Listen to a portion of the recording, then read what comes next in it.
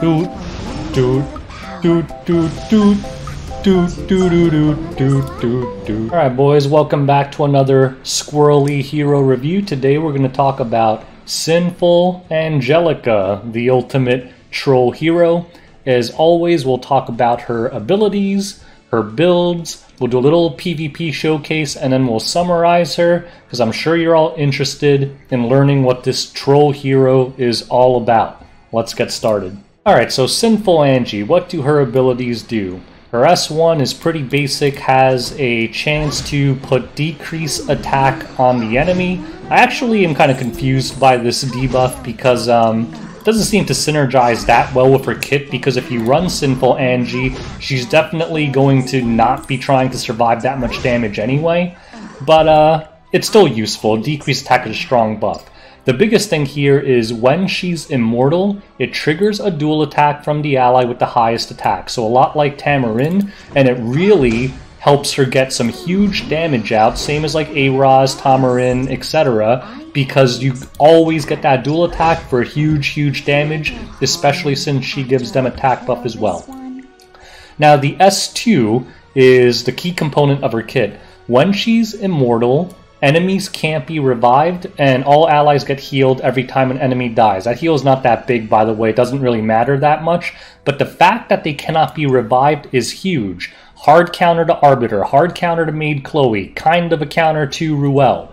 One thing to note about this ability that throws some people off is that this is not an extinction. It's not an extinction. So as soon as her immortality wears off, they can revive again. So keep that in mind, because if you start the match against like a Ruel Arbiter and then kill the Arbiter with this, as soon as the immortality ends, Ruel can bring that Arbiter right back. So don't make that mistake.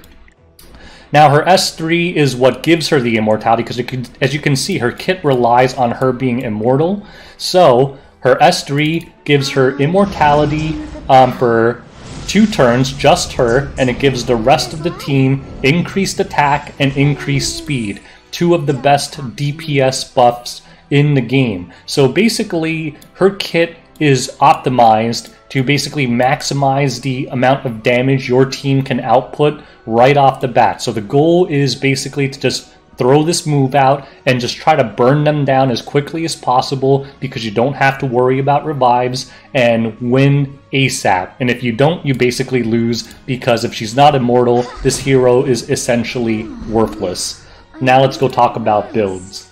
So how do you build Sinful Angie? It's actually extremely easy. Mine is extremely terrible, don't copy her, but generally all you want to do is stack speed and effect resist. Top ones will have a minimum of like 250 speed, and they'll be pushing 200 to 250 effect resist, which is easier than it sounds because she has a lot of base effect resist already.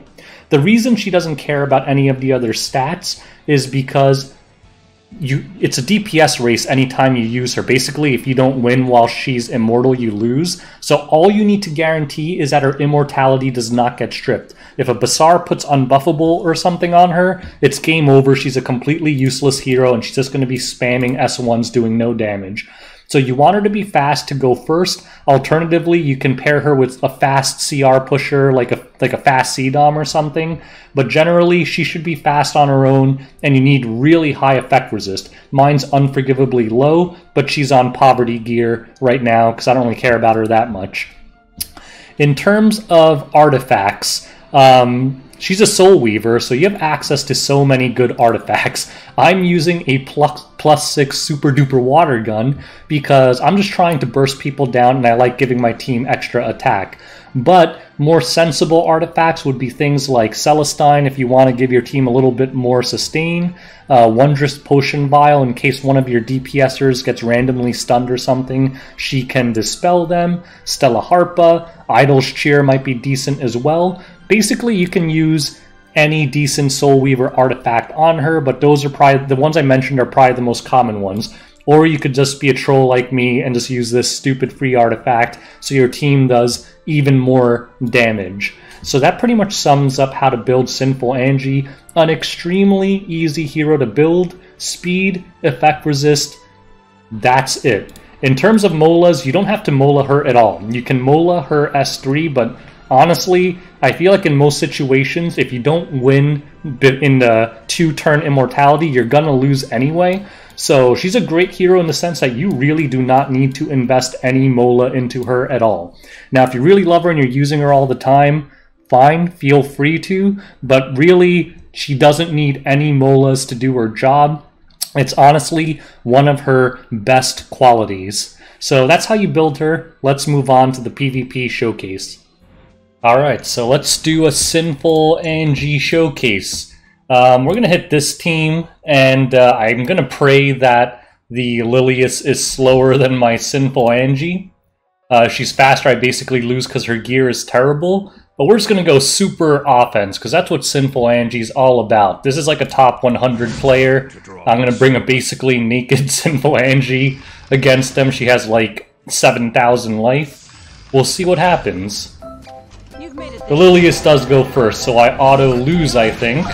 Unless she resists this. She does have some effect resist. Oh, she resisted it. What a genius.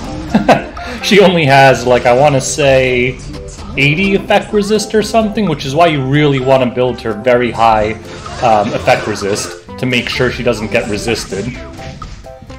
Arbiter's dead. And note, he did not revive thanks to the power of Sinful Angie. But mine does. Blam. We dunk this team, get some big damage out there.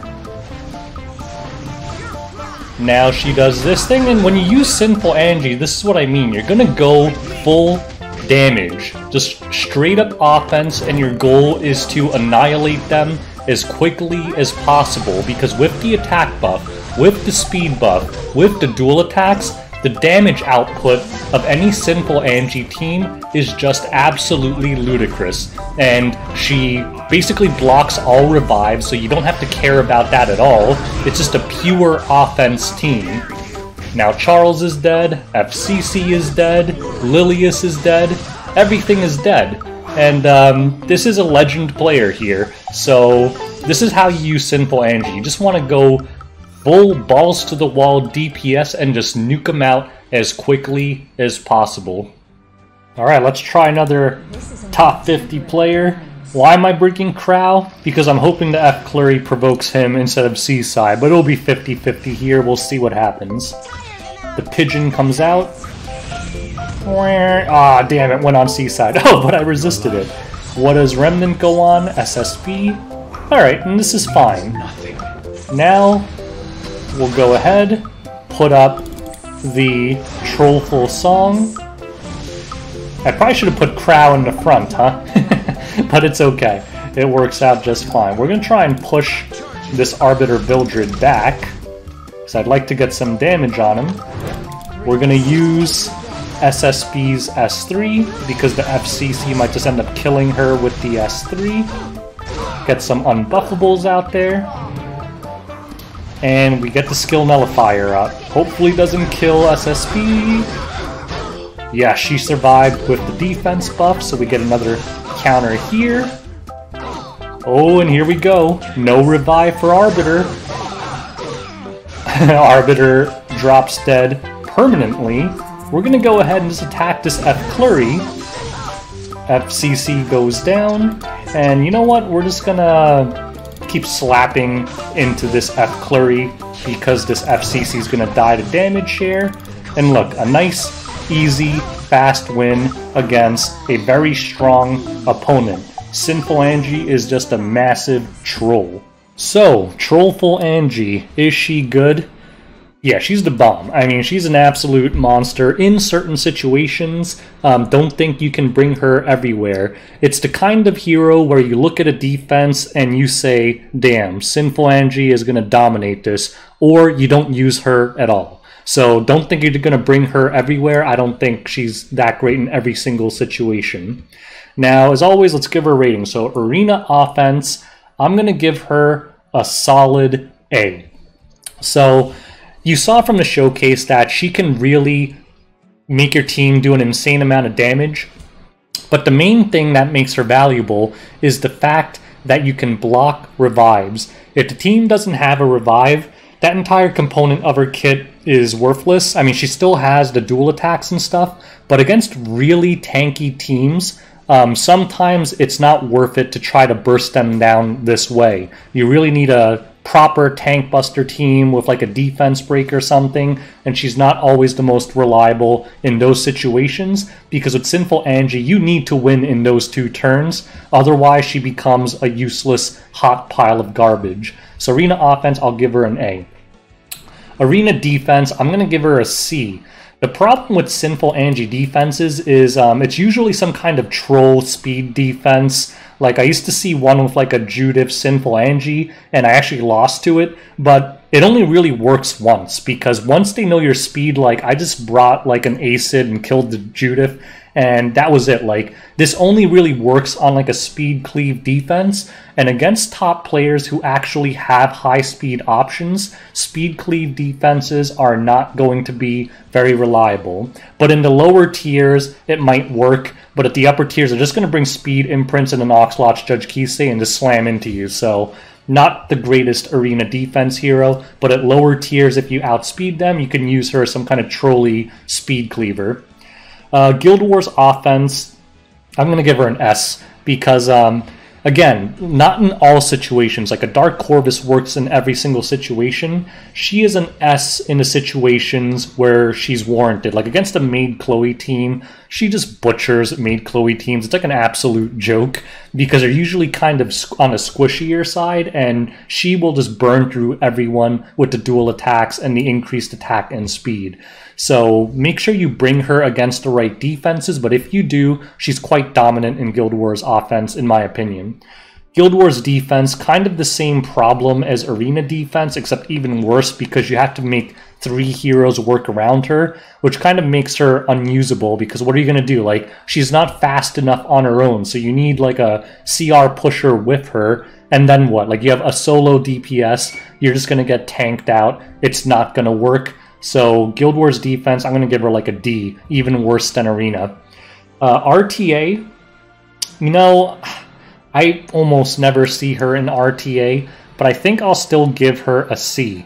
And because a lot of RTA matches do turn into kind of like DPS races, and she might actually work quite well there, because like a 4 DPS, or more common like a 2 DPS 2 knight versus 2 DPS 2 knight kind of situation, is not that rare, and in that kind of situation, Sinful Angie can actually be pretty dangerous. But again, there's also a lot of tanky drafts in RTA, and in those situations, she's not going to be that good, and it's hard to predict what situation's going to be. So if anything, she would have to be like a last pick, but in the right situation, she might be okay. So again, those are my squirrel ratings. I could be wrong about some of them, but as always, those are my opinions based on my own experiences with the hero. She has an epic theme song, she's very trolly, and I don't know what it is about her. When I use her, I just have a lot of fun, because the matches, I know they're going to be less than a minute long, because I'm either going to truck them or just lose instantly, and because I have a short attention span, being a rodent basically, that's a really big perk for me. So anyways, that's my review of Sinful Angie. If you have any questions, comments, criticisms, or hatred, you can go ahead and put it in the comment section below, and meet me. Till next time, boys. Peace out.